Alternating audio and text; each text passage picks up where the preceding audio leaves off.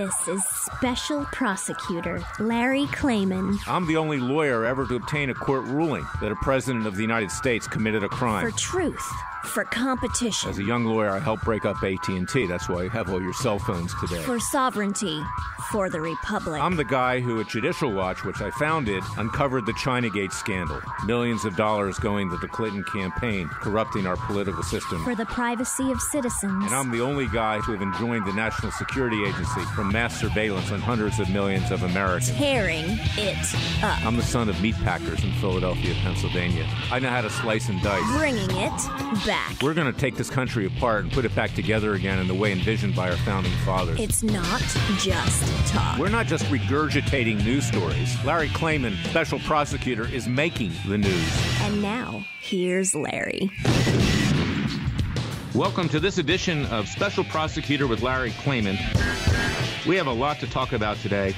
Much has happened in the last week, and you need to know about it. Later on during the show, we're going to have Dinesh D'Souza talking about his new book and movie, Death of a Nation, Plantation Politics and the Making of the Democratic Party. And we also have Cliff Kincaid on, who is from AmericasSurvival.inc, talking about the Kavanaugh nomination.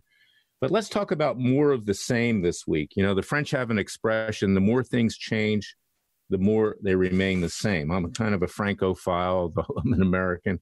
I studied in France. And frankly, I've always admired the French in a way because they are like Americans in some respects. They have tremendous pride. They have tremendous nationalism. But to get past the point of the French, let's talk about the more things change, the more they remain the same, a French proverb. More documents this week, more documents coming out as a result of Freedom of Information Act requests, as a result of individuals that go on Hannity, on Fox News and elsewhere, talking about the new information of corruption at the FBI and the Department of Justice. You know, this is not something that's new. It's been going on for a long time, but it's gotten much worse in recent years. And we see this tremendous corruption. And I say, more documents, no justice. You know, my former group, which I founded in 1994, Judicial Watch, it's not run by a lawyer. It's run by Tom Fitton. And their investigator, Chris Farrell, he's not a lawyer either. So what they do is mostly Freedom of Information Act cases. And it's good to get documents out, but they don't go beyond that because they really don't have an experienced trial lawyer on staff. And they want to do the easy stuff. And when you get documents, the networks want to have you on. So Fitton goes on Fox News and, you know, he boasts about the documents they got, but there's no justice. And that's the problem. No justice. And that's what we at Freedom Watch are trying to bring about with hard-hitting cases, with our going forward with citizens' grand juries in Dallas, Texas on September 25th. We've talked about that. We, the people, have the right to indict, to try, to convict, to sentence, and even do citizens' arrests peacefully and legally. Of course, we'll ask once we get the convictions of Hillary Clinton, Robert Mueller, James Comey, the intelligence chiefs under Obama, John Brennan, James Clapper, and Obama himself, because he's behind all of this. We'll ask the president to enforce those sentences stemming from convictions. And if he doesn't, then we'll seek to arrest these people ourselves peacefully and legally because we have the right. Justice Scalia said that in 1992. The grand jury belongs to the American people, not to the three branches of government. This is the way it used to be before we had a Justice Department, which Congress created on July 1st, 1870. So what choice do we have? I mean, when you play cards, I've said this many times, with documents, you got to be able to put money on the table to win. So the money that we're going to put on the table is the power of the American people to enforce the justice system themselves. And we see a miscarriage of justice this week with regard to the Manafort trial in the Eastern District of Virginia. Regardless of whether Paul Manafort has committed tax evasion or not, the prosecutors that came into court immediately started to smear him, showing that he had bought expensive suits, that he had a leather jacket from an ostrich worth $15,000. And the judge, T.S. Ellis, who's a Reagan appointee, who should have had the courage to throw the whole case out. Excuse me, I'm getting choked up again. At least admonish these prosecutors in front of the jury. You know, judges have a tremendous ability to influence the jury. They shouldn't do that technically, but they do it. And I've seen it done by leftist judges.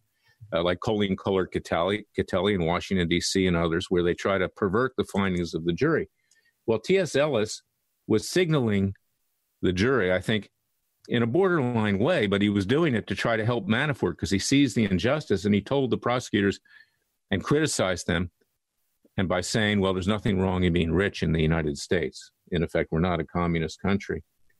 But the real injustice of this thing is that the prosecutors of Robert Mueller, which in fact are being furthered by prosecutors in the Department of Justice, which are inert and cowardly attorney general overseas. So he's part of this, even though he says he's not. They're seeking 300 years for Manafort for tax evasion. And it tells you what's going on because they're trying to squeeze Manafort. They're trying to get him to come up with false testimony against the president because he was the president's campaign manager in 2016. This is the kind of thing that is out of control in this country. There's a tyranny, and our Justice Department has become the Department of Injustice. Mueller is part of the Justice Department. Jeff Sessions sits on top of that Justice Department with his corrupt Deputy Attorney General, Rod Rosenstein, who's simply a holdover Obama political hack, deep state hack. And this witch hunt against President Trump marches on. Now, the president this week, criticized, well, more than criticized, I mean, he ripped the Attorney General, Jeff Sessions, suggested that he should resign. He's not doing his job. Of course, the president was then accused of obstructing justice, which was predictable. But the president said the truth, and he's entitled to say the truth like everybody else.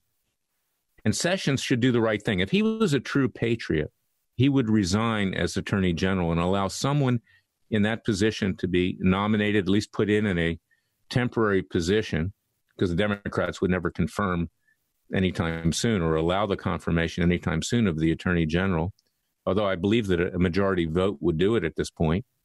But he needs to step aside because Rosenstein is just rubber stamping everything that Mueller wants. And this is now spilled over to my client, Cliven Bundy, and his family. After Judge Gloria Navarro, who was no friend of the Bundys, in fact, she was a recommended appointee of Harry Reid, Dirty Harry, that corrupt senator in Nevada, now retired, but he's still behind the scenes as the Wizard of Oz, like Obama is, orchestrating the Democratic Party. After she dismissed the supersedious indictment against Cliven, his sons, and other defendants, the government came back and tried to have it reconsidered by Navarro. Navarro said no. But 30 days later, the Sessions Justice Department, if you can believe this, ladies and gentlemen, fellow patriots, filed a notice of appeal. And this is after Sessions begrudgingly started, which I have been lobbying him to do, a review of this political Bundy prosecution. We're going to talk about that later in the show with Dinesh D'Souza, because he was persecuted by the Obama Justice Department too. He was charged with a felony for a simple campaign finance violation, which didn't amount to much. And he did time for that. And the President Trump ultimately pardoned him, thank God. But the Bundys now, the government won't give up. Sessions sitting on top of a tyrannical and vicious and illegal act by the Obama Justice Department is furthering that. And it tells you just how corrupt this Justice Department has become. And I'm very, very saddened. I saw politics when I was a prosecutor for the Department of Justice back during the Carter administration and the Reagan administration. I was I wasn't a political appointee. I was a government functionary at the time. But and I left. And ultimately, I started Judicial Watch. And now, of course, I run Freedom Watch, which does what Judicial Watch used to do, hard-hitting cases, citizens' grand juries, and things like that. I created my own Justice Department.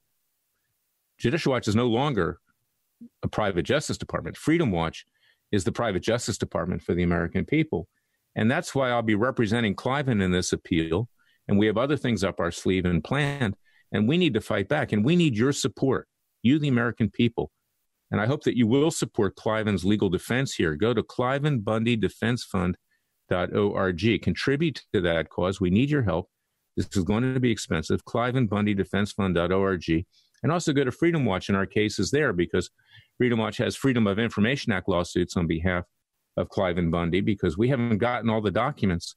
We found out during that trial that exculpatory evidence that would have resulted in a acquittal of the Bundys was withheld by Sessions prosecutors who were Obama holdovers, Stephen Myray, Dan Sheese, and a lawyer by the name of Ahmed in that office. And this was an outrage. And even this very biased judge, Navarro, who was doing everything she could to have the Bundys convicted, had to dismiss the supersedious indictment. What is a supersedious indictment? It's an indictment that follows the original indictment, which is then modified. So this is what we're up against with this Department of Injustice. And it's why you need a Freedom Watch, which has become your Department of Justice. So I urge you to go to freedomwatchusa.org. freedomwatchusa.org. Support our citizens' grand juries. They're very, very expensive. The first one's going to be in Dallas, Texas on September 25th, 2018, just about a month and a half away. And we need to ramp up. We need more lawyers. We need more investigators. We need to coordinate. We need to get facilities for these grand juries because we need to bring about justice ourselves. And that's why we need your help. And Cliven needs your support with regard to his defense because, believe it or not, Jeff Sessions, this disgrace of an attorney general who should resign or be fired, the president should fire him at this point as well as Rosenstein, and to take his lumps, he is furthering the persecution of Cliven Bundy, the person who stood up to a tyrannical government, who did exactly what our founding fathers did in 1776 when King George III was busting into their homes, beating up their families, sometimes raping their women, stealing their property. This is what the federal government attempted to do with the Bundy Ranch, put them out of business, take their cattle. If they didn't take their cattle, they killed them. In fact, they did, and buried them in mass graves. So go to ClivenBundyDefenseFund.org, contribute to that legal defense fund as well. We need your support.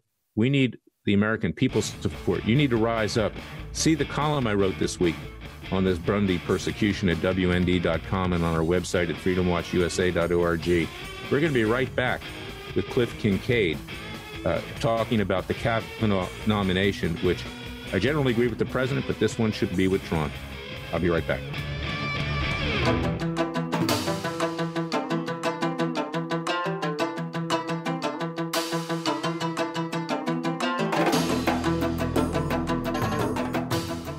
Fearless. He's claiming he's crazy, he's racist, he's out to kill the Democrats. Dangerous. You don't care, he uses the court and the law. Lethal. This is bad. Special prosecutor Very bad.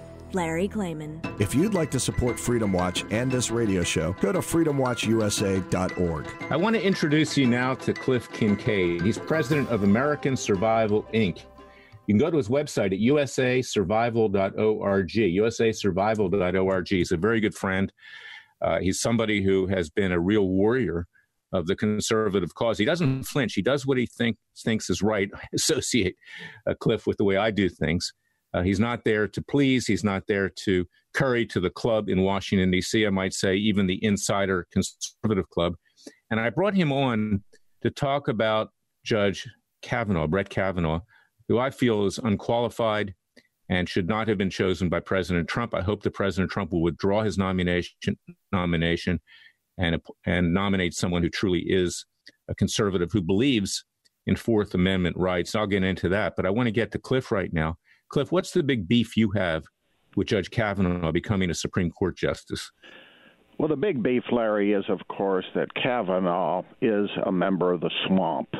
We're coming out with a new report. We call it The Deep State Wears Black Robes. And this really signifies Kavanaugh. This is a guy who's been a Washington insider for decades. He worked for President Bush, covered up for the Clintons, ruled in favor of Barack Hussein Obama on matters involving Obamacare and, as you know, the illegal surveillance powers of the NSA. And I fear that as a Supreme Court justice, he will probably come under pressure to authorize or even expand the Russiagate investigation of President Trump. Well, he is a swamp creature. You're absolutely right. He bought $50,000 of tickets to the Washington Nationals game, the baseball team in Washington, charged them on his charge card. Now, why would a judge who doesn't make that much money, particularly given the cost of living in Washington, D.C., extend $50,000 to buy tickets to take all of his friends to the Nationals game? He was obviously trying to curry favor with the Washington establishment, the Republican establishment, taking them to those games, hoping that there would someday be a Republican president that would nominate him for the Supreme Court. I've had him in a number of cases. I have experienced him with regard to our lawsuits at Freedom Watch. You can see them at freedomwatchusa.org, those lawsuits, which we were successful initially in getting preliminary injunctions against Obama's intelligence agencies for illegal mass surveillance. That gave rise to the USA Freedom Act, which, of course, the intelligence agencies continue to violate, as we know, wiretapping Trump Tower and everything else. But the appellate court ruled at one point that the preliminary injunctions I got were moot because of the new law. Well, Kavanaugh took it upon himself gratuitously to write an opinion saying the mass surveillance is fine. I can't support this guy if he doesn't believe in the privacy rights of American citizens who have not committed or been in the act of committing a crime or engaging in terrorism, Cliff. And coupled with the cover-up of Kavanaugh of the Vince Foster investigation when he was working in the Independence Counsel's office for Ken Starr, I think this guy is a disaster. The Vincent Foster case is really the ultimate Clinton cover-up, in my view. As you know, Larry, I used to work for Reed Irvine, chairman and founder of Accuracy in Media. Together, we worked on the Vince Foster cover-up. He was the Clinton deputy White House counsel whose dead body was found in Fort Marcy Park outside of Washington, D.C. It was the highest-ranking federal official to die under mysterious circumstances since JFK.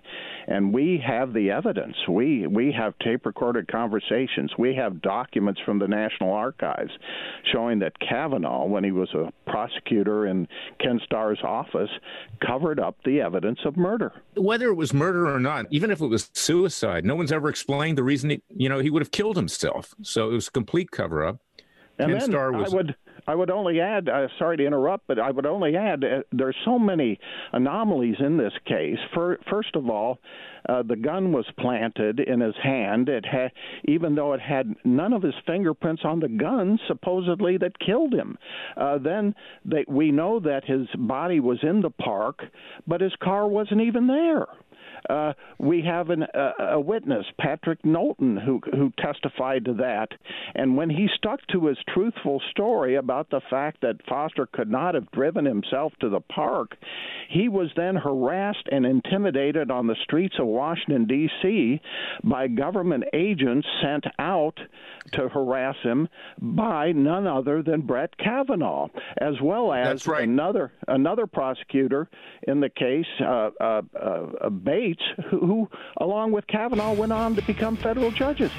There are a lot of unanswered questions, Cliff, and I'm going to have you back to talk about it. We're out of time in this particular segment, but you've raised extremely important issues. I thank you for your work. I urge people to go to usasurvival.org and donate to Cliff's organization. It's a great organization. God bless you, Cliff. Thank you.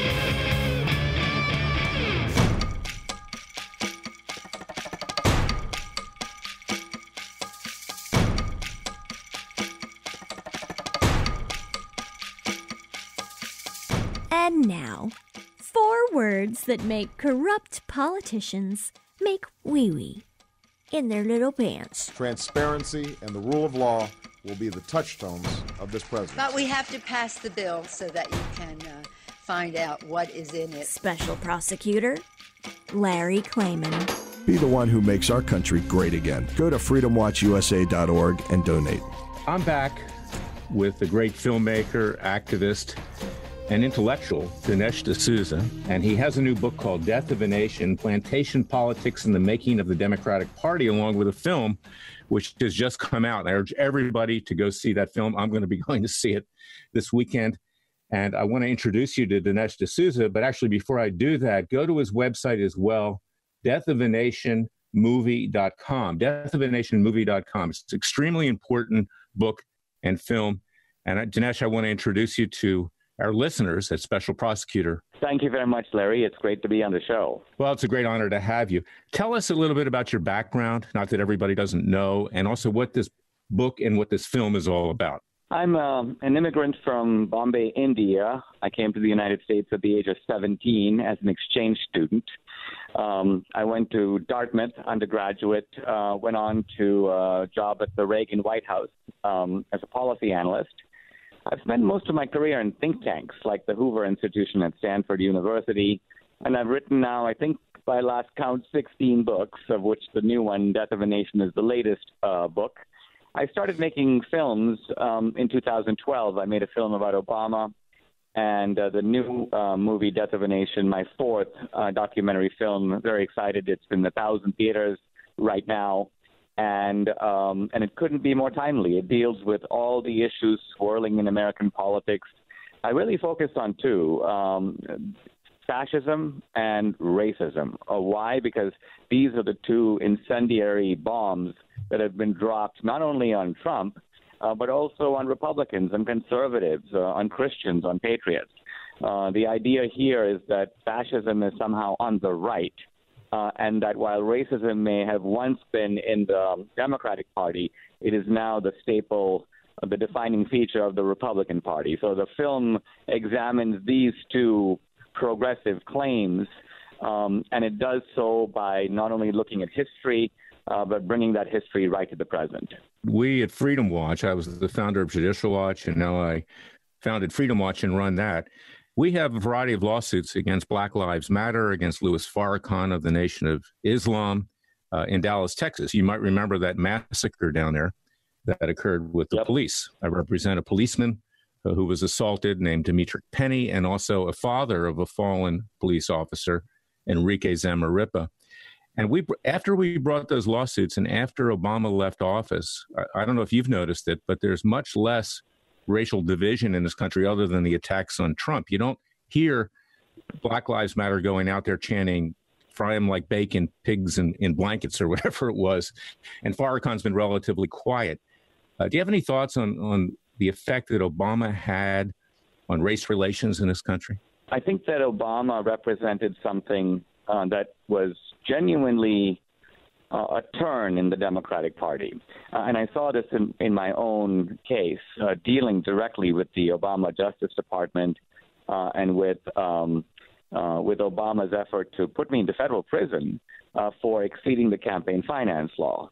Now, in all honesty, I did exceed the campaign finance law. I did it with, you may say, good intentions. I was trying to help a college friend of mine who was running for the Senate.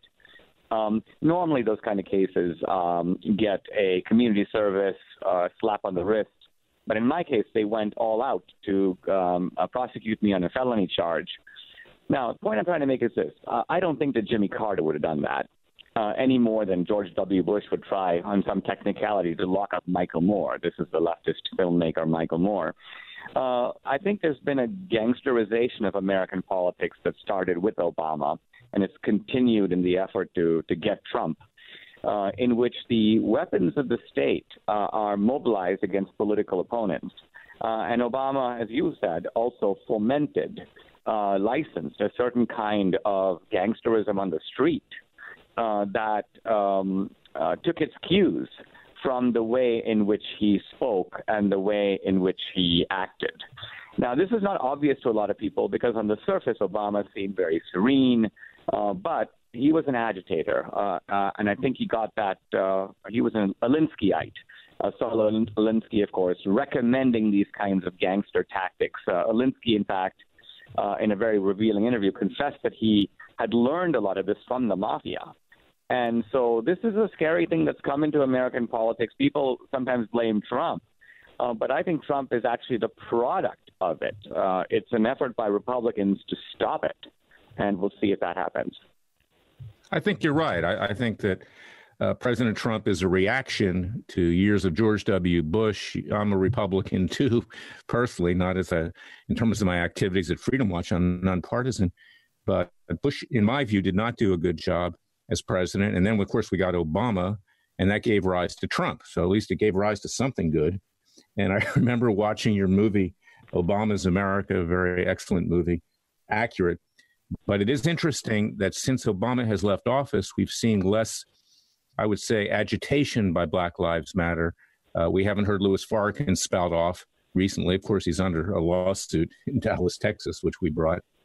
But it does seem that things have changed. However, you've got Obama in his $8 million mansion in Kalorama in Washington, D.C., kind of like the Wizard of Oz, behind the scenes, orchestrating a lot of foment, a lot of resistance, supported by George Soros.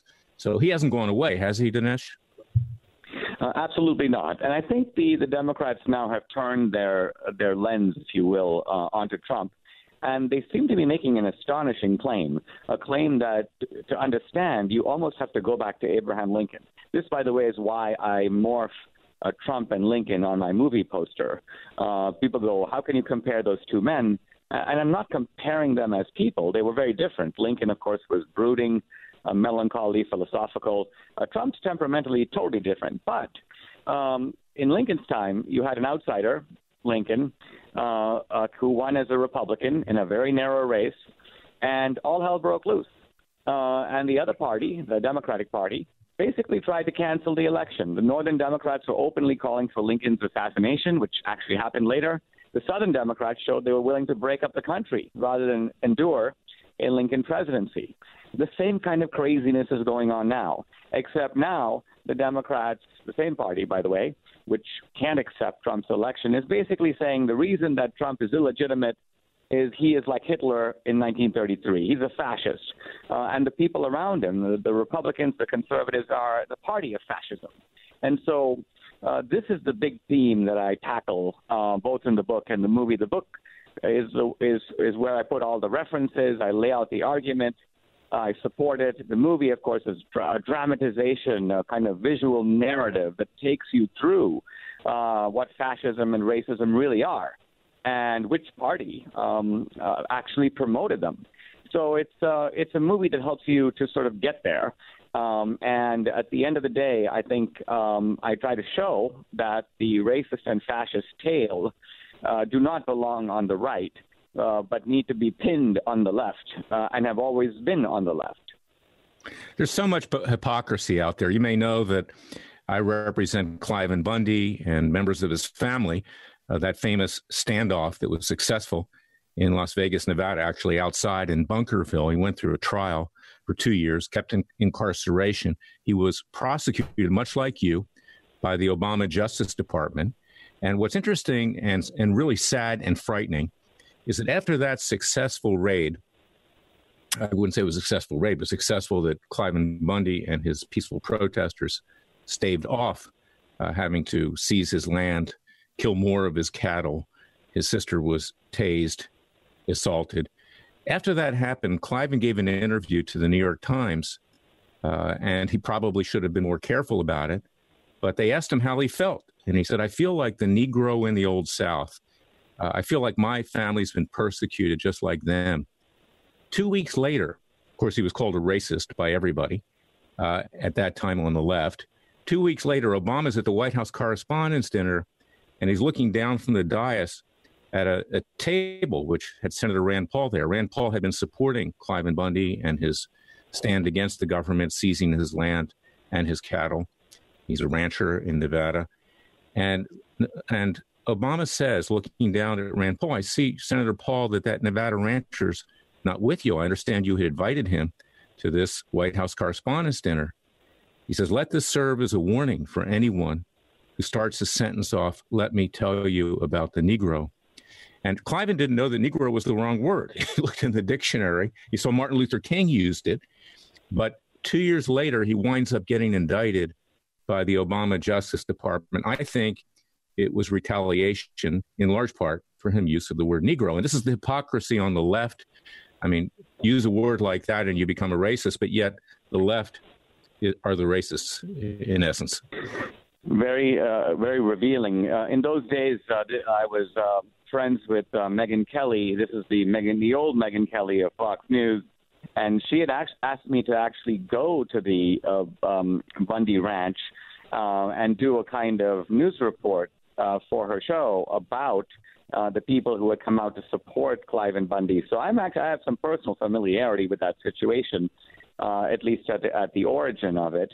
And yes, I think you're quite right that Obama tried to intensify the chill wind of political correctness. Now, interestingly, the Nazis in the early years, they had a phrase called Gleichschaltung, which basically meant bringing all the cultural institutions of society into line with Nazi ideology.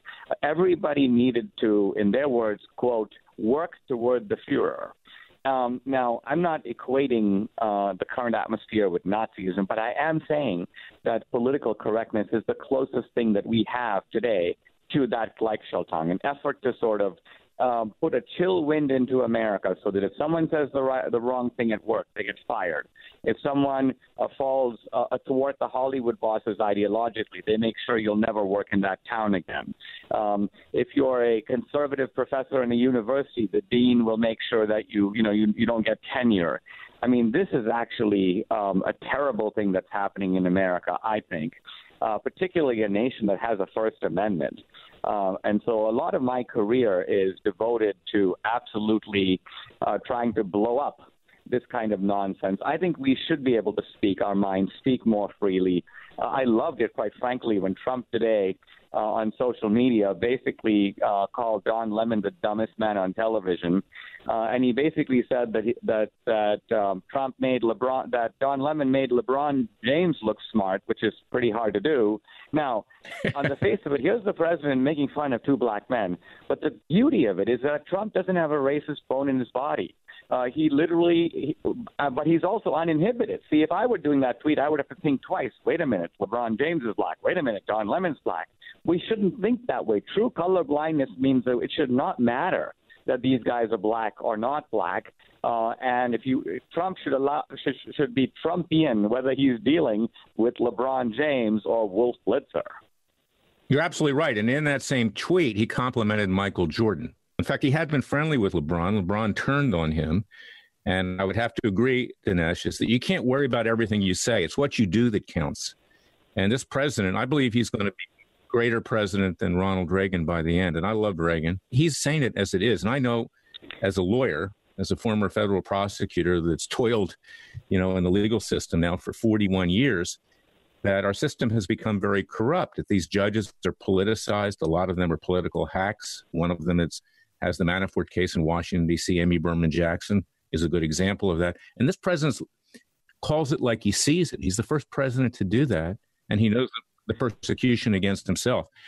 So I want to thank you for exposing what's going on. We only have about 20 seconds left, and we'll have you back on a later show. But sum it up, Dinesh, in terms of what you've accomplished here, because you've accomplished a great deal. Thank you very much. Yeah, Reagan was a president in an era of gentleman's politics, and I wish we could get that back. But our politics today, the waters are much more roiled, and we need a president who can deal with that, and that's Trump. This movie is about Trump, but it's also about the great issues of race and fascism that are hurled at Trump. And please go see it, and go see it now, because if you see it now, you put fuel in our rocket. So it helps the movie expand to more theaters. So deathofanationmovie.com is the website. Thank you for coming on, Dinesh. We'll have you on again, and God bless and good luck with this film. Thank you very much.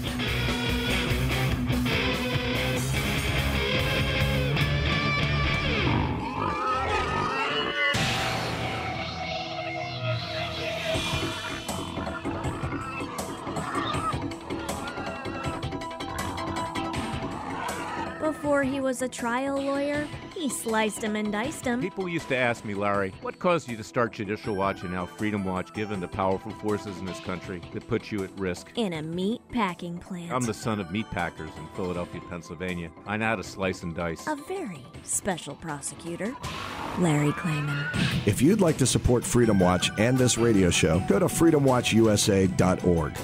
This is the verdict segment of Special Prosecutor with Larry Klayman, and there's a very strong verdict today, ladies and gentlemen, and fellow patriots, is that we need to rise up.